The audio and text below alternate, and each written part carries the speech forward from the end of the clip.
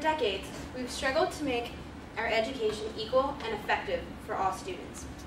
From desegregation to removing public prayer from our classrooms, schools have often been climates full of change.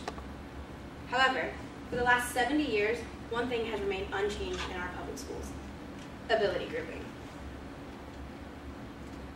So today I'm going to kind of go through what ability grouping is, pros and cons, and then introduce an alternative that I think is a much better option.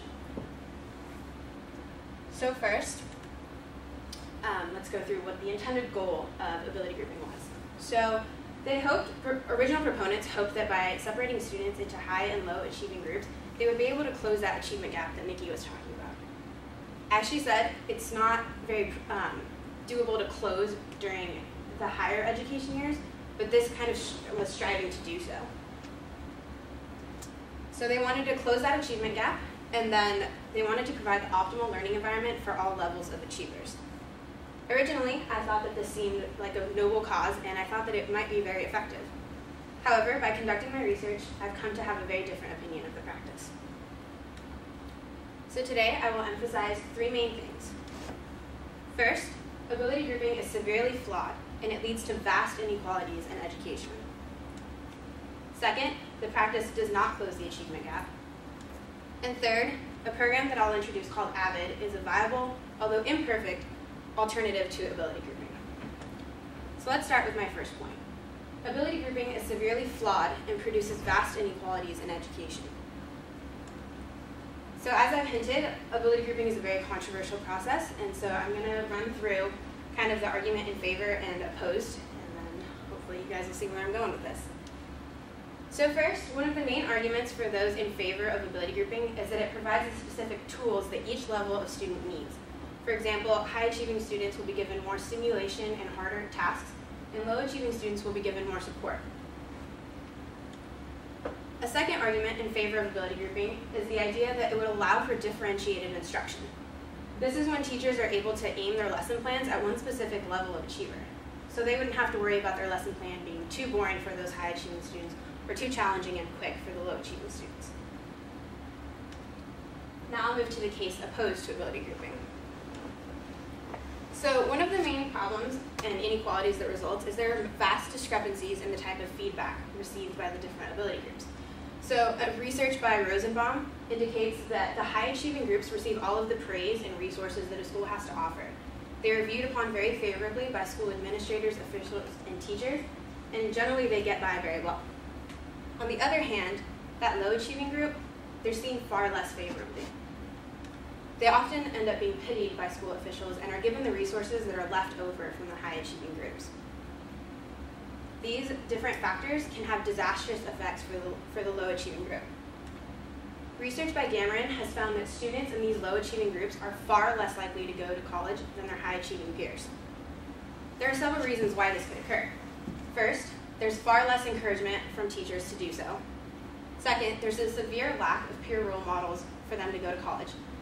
Typically, their fellow classmates in these classes aren't worried about taking the SATs and applying to college, things like that. Third, these students are usually, or not usually, but often pushed towards vocational tracks. And finally, unfortunately, these students are far more likely to drop out of school before they can graduate. Another inequality that results from ability grouping stems from teacher differences. So research by Oakes has found that teachers in high ability groups are highly qualified, and they teach in a way that promotes critical thinking in their students. They're very effective at engaging their students, and they really make a difference in their lives. On the other hand, teachers for low ability groups, they very often rely on workbooks and don't promote critical thinking. So now we'll move on to my second point, which is that the practice does not close the achievement gap.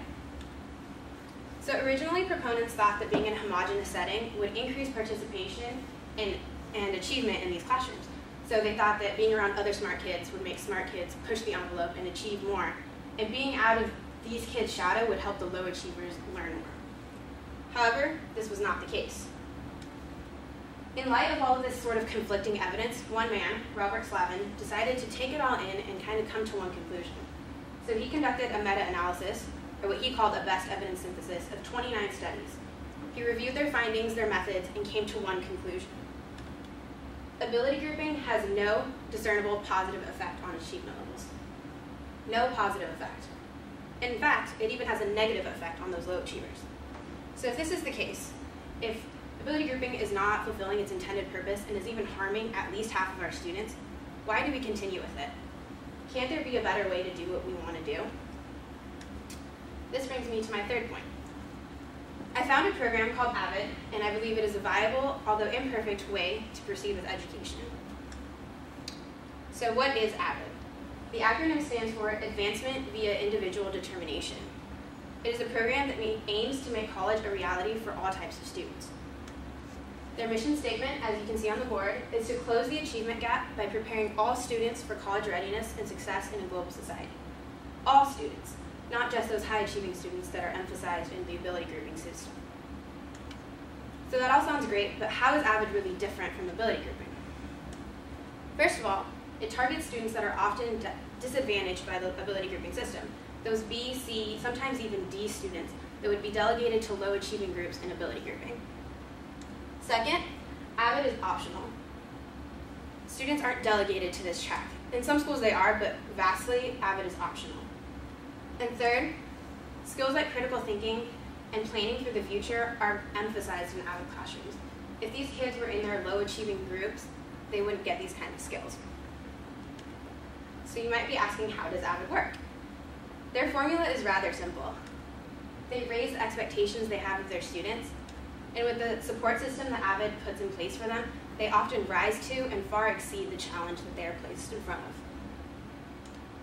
In other words, AVID functions under a philosophy of acceleration instead of remediation. So unlike being in a low-achieving ability group classroom, these students aren't just coddled and given remedial help. In fact, students in AVID are required to enroll in at least one of the advanced classes that their school has to offer.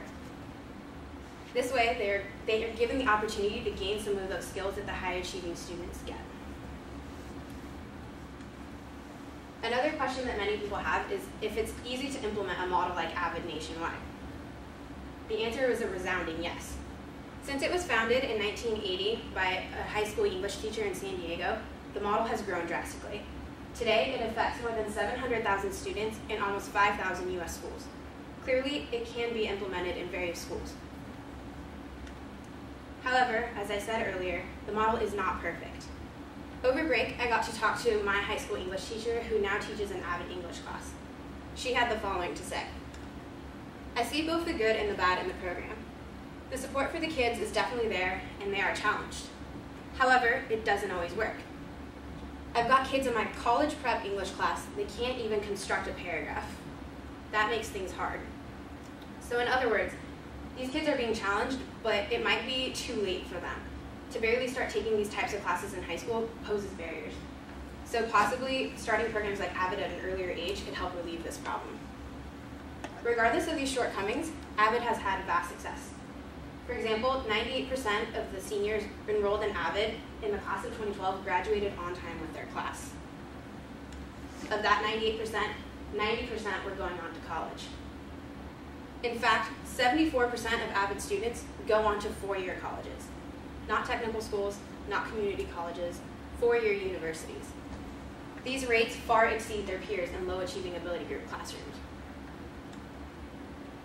So in summary, I hope that you guys remember that ability grouping is severely flawed and produces vast inequalities.